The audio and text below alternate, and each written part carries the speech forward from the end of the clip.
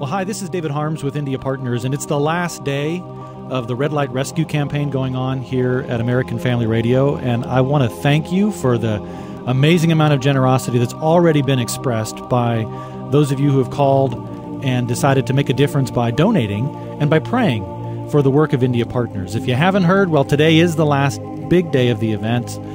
The number to call is 800-678-9962. $7.08 is what it takes to provide a day of safety, rescue, and care in a safe house in Mumbai, India, for girls that are coming out of the red light district. So thank you so much. I think the simple fact is there is now something you can do about this issue of trafficking.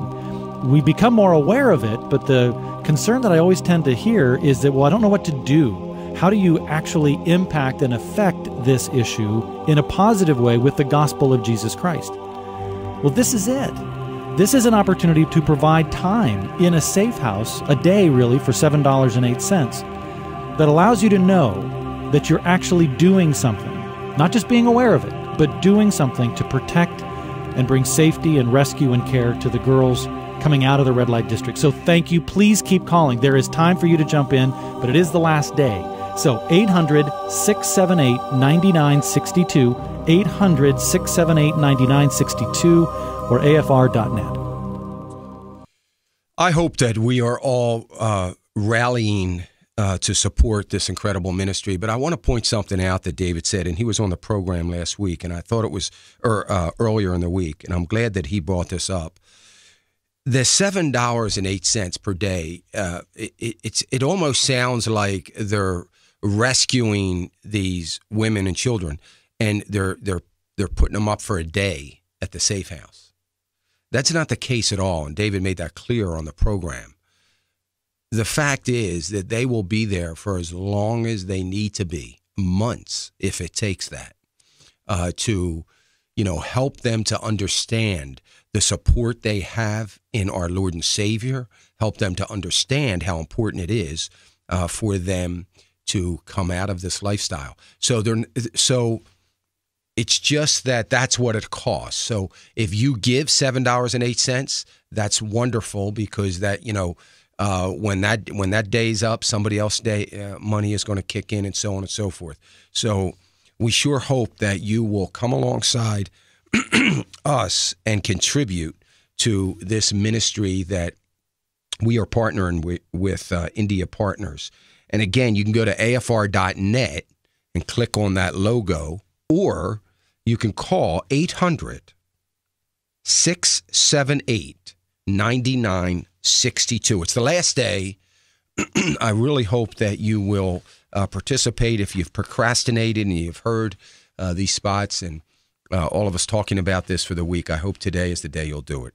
And it is 800-678-9962. So give a call or go to afr.net. And I sure appreciate it. We are going to go to the phones. Right now, all the indices pretty much flat, so we'll see how that goes when the market opens. So we'll watch that. But let me go to the phones and go to Rick. Rick calling us from Texas. Hey, Rick. Yeah. Hello? Yeah, go ahead, Rick. Yeah, my IRA. Mm-hmm. When can you withdraw from an IRA, at what age, without a penalty? 59 and a half. 59 and a half, okay. The reason I was asking is my wife got a couple of bonuses last year that no taxes were taken out of. Mm-hmm. So if I put the money, the $5,500 in the IRA, if I need it for any reason, I can withdraw it just like a regular one of my other accounts, right? Correct. As long as, she's 59 and a half. No, but if it's in my account. Oh, okay. Oh, I see what you're saying. Yeah, that's fine. Yeah. You can withdraw. You have to pay tax on it, of course. You know that. Right, but I'm going to retire, so my income this year is going to be a whole lot less than what it was last year, so the taxes will be a whole lot less on that $5,500. Yeah, but here's what I want to point out to you, Rick. So your wife gets this bonus. She's going to get 1099 on it at the end of the year, right? At the end of this year, I'm talking about. So she's going to get 1099. You're going to have to. Oh, it was last year it happened. Okay. So she should have gotten a 1099. You're going to file that. It bumped her her salary up and bumped us into a higher tax bracket. I'm trying to drop it out of that tax bracket. So if you put it in your IRA, you're paying tax twice on that money. So because you're paying tax on it as she's 1099 at a high tax rate. You put it in your IRA. Yes, you get a little bit of a deduction for doing that, but then you withdraw it later. You got to pay tax again on it. So it wouldn't be a good idea to put it in an IRA account unless it's a Roth IRA account. It wouldn't be a good idea to put it into an IRA account. If you want to put it into a Roth IRA account, that's okay. But I wouldn't put it into a regular IRA account, and you're going to pay more tax on that money if you do that.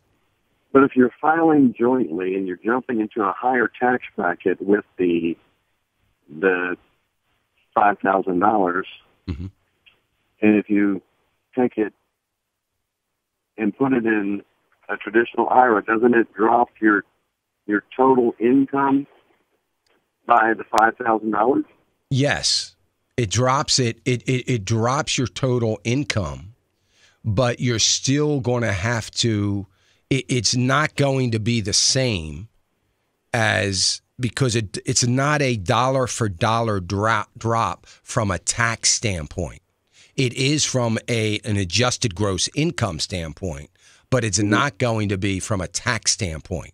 So if you do your tax yourself, for instance, what I would tell somebody if they were doing it themselves and using TurboTax, I would say run your TurboTax without the $5,000, see what you pay in taxes. Run it with the $5,000, see what you pay in taxes. The difference is not going to be as significant enough to offset the taxes totally that you would pay someday down the road when you withdraw it out of your IRA. So the best thing to do is just run it both ways if you have that ability to do that. Right. So we did it, and it said that it was better to do it that way, to put it in the IRA. Okay. Well, then, because so much of it is based on all of your other deductions.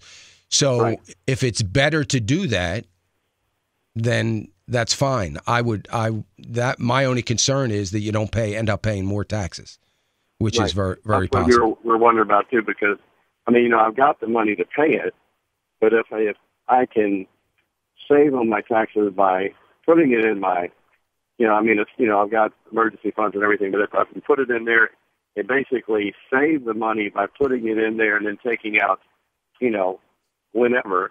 I don't plan on taking it out anytime soon, but if I had to for some reason, I could still take it out now. But, Yeah. I think, again, if it works out that it's less expensive from a tax standpoint, then that's fine. And if you've done that and it works out that because of the lower tax bracket and such that you're going to have, then that's fine. I would just want to be careful of that. On the other side of that, and thank you for that, Rick. The other side of that is I don't ever recommend anybody that is over 59 and a half. I'm not sure what the advantage is other than purely from a tax standpoint of paying less taxes because you get the deduction. I don't believe there's any advantage in putting money into an IRA account at that point, other than a Roth IRA account, because the tax deferral takes about 22 years to make up, number one. Secondly, you're going to have to withdraw that. Third is that's more money that at some point in time you've got to get out of your IRA for fear of leaving it into your estate. It's okay to leave it to your spouse, but it's not okay to leave it into your estate. And I always recommend that people should try to be withdrawing out of their IRA account anyway and moving it over to their savings. So all of those things have to be considered anytime you do that. So, from my standpoint, I say put it into a Roth IRA and grow it tax deferred or tax free. Grow it tax free and now pay the taxes, even though and be done with it. It can't be that significant of a tax bill that might not be more advantageous to pay it now and have the tax-free growth for the life of that Roth IRA account. Let me go to Adrian in Mississippi. Hey, Adrian. Hello. I am retiring, just retired, and I've got a traditional IRA, about $150,000 in the stock market. Mm-hmm. I'd like to have an income of maybe $1,000 out of that. What should I do with that? Well, the thing you have to do is make sure that everything that it's in is producing income. So you've got to make sure that you have it in some things that you're generating income from. The real problem is with that scenario is when you look at 150,000, you're going to have to draw, somewhere around 8%, 8 or 9%. I'm trying to do the math in my head, but 8 or 9% of that 150,000 on an annual basis. That 12,000 that's coming out of that. The difficulty is in order for you not to run out of money, you've got to be relatively convinced that you're going to make year in and year out. If you're drawing, let's say it's 8.5%, 9%, then you've got to make sure that you're making that every single year and you're not starting to dip into principal. So whatever you do, you've got to have something that not only is producing maybe 4 or 5% as far as annual yield goes, but you also have to hope that you're getting some growth in those positions that you're in. Now, the downside to that, Adrian, and the real scary part is, in order to accomplish that, you've got to put all 150,000 to work for you in the market. So, in other words, it all has to be exposed to the risk of a downturn. Now, the real issue with that is that if there is a downturn, so you have everything exposed to the market goes down, your 150 goes to 125, and you're still drawing now the $1,000 a month on a portfolio that is down. So you're selling things now that are cheap and are down, and so it's going to make the 125,000 that you have a lot harder to recover back up to 150 and beyond. And that's usually where we get in trouble. Now, we can almost say with 100% certainty that between now and the next 10 years, there is going to be a significant downturn in the market. And even if it's only for a year, there's going to be another recession. I mean, it's just, even if we weren't in the economic mess that we're in the country right now, we could still rest assured that we're going to have this year where we're going to have a downturn. So my fear always is in any situation is, am I going to outlive my money? So I'm not concerned about, yes, you'll get maybe to the next 20 years. My concern is, the last thing you want to do when you're 80 is to be running out of money. So you just need to take a very, very long and hard look at that because of the 100% exposure you're going to need to have on that account in order to try to get your, 8.5%, 9% return, on that money on a very consistent basis.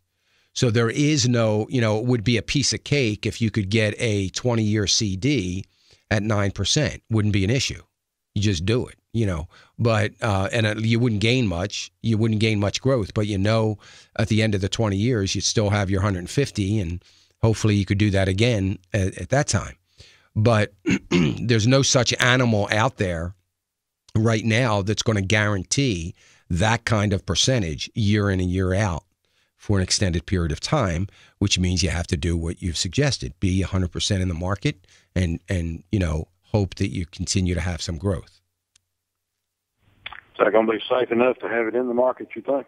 No, I don't think that. I would not want to see you or anybody, if you're totally dependent upon this money, not totally, but obviously you got Social Security, maybe something else. But if you're dependent on this money, it is not safe to put that money 100% in the market to some things that you have to be a little bit more aggressive and hoping for growth. I would be concerned. I would be concerned about doing that.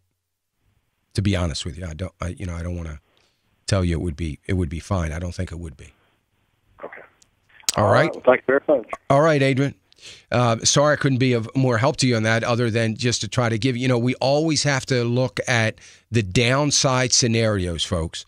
And we have a line open, 866-300-9298. We always have to look at the downside. Let's not ever get caught up again in looking at only the upside. Listen, it's irrelevant, the upside, because in an up market, everything goes up. It's a great thing, and everybody looks smart, and everybody feels good, and all those kinds of things. So it's not even worth spending a whole lot of time thinking about.